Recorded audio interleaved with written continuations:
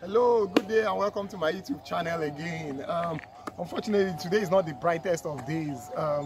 This climate change issue is really affecting fish farmers a lot. I mean, much more than ever before. We have discovered that, the rain we were expecting, has not yet come. It has changed our farming pattern. It has changed our seasonal expectations, and it's really affecting us because the quantity of fish that we could put in our ponds before, we can't put them anymore. Also, you should understand that some of us, based on our previous farming cycles, we try to site our fish ponds in areas where we use water channels, we use rivers, we use streams. Those streams aren't flowing anymore because the water isn't coming, because the rain isn't coming. So it's affecting us in a number of ways. But what I want to do today, rather than talk about the problem, let's start practicing climate resilient agriculture, right? So our streams are not flowing anymore, Ordinarily, what we used to have here is water flowing in from you can see that this is a river bank. So water flowing in from the river into our ponds, and then going out the other way. Unfortunately, that is not being the case right now. Ordinarily, let me show you where the water used to go out from. So as I was explaining to you earlier, normally we used to have water, the rainfall water coming through there and then go out through our chamber here, all right, and go out here. But as you can see, the whole place is dry right now, and so I mentioned that 5 tips that I'm going to share with you on how to be climate resilient. Number one is that if you have not sited your fish farm, site your fish farm beside a river, beside a dam, beside a water body, in a marshy environment. All right, fish is culture of aquaculture is culture of living organisms inside water. So try to get the most water-laden environment you can. It is a competitive advantage for your business. Number two, if you are making your ponds, make a reservoir, all right, where you can harvest rainwater, all right, where you can harvest rainwater. Sometimes you might need to line it with tarpaulin. I'll show you a video, maybe the next video I'll show you a video of where we lined and collect rainwater so that we can use them to supplement our ponds, all right? So this is before we line the pond.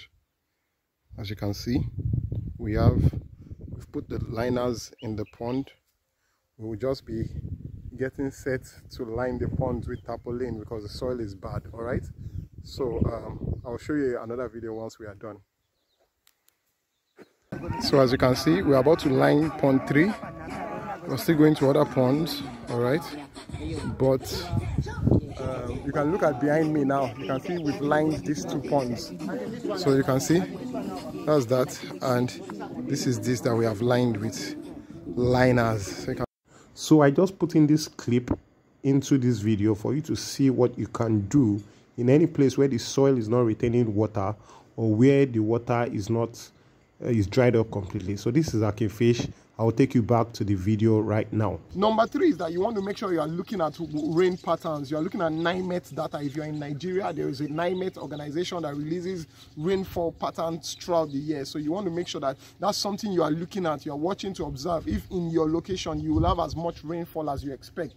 Number 4 is that you should actually collect your own data. You should write down days and intensity of rainfall in your area. That will help you predict the next coming months, and also the next year you can look and see the patterns that you have observed. All right, great. So let me walk with you and show you.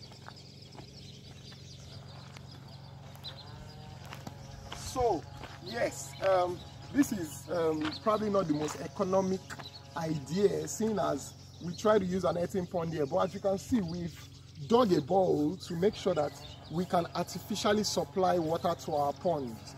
Now, the trick to a bowl in a fish farm is that you want to dig an industrial bowl. Now, if you are like me, if you are like me and you've been a fish farmer for so long, you know that we usually have issues with the geologists who are the borehole drillers. Why is that?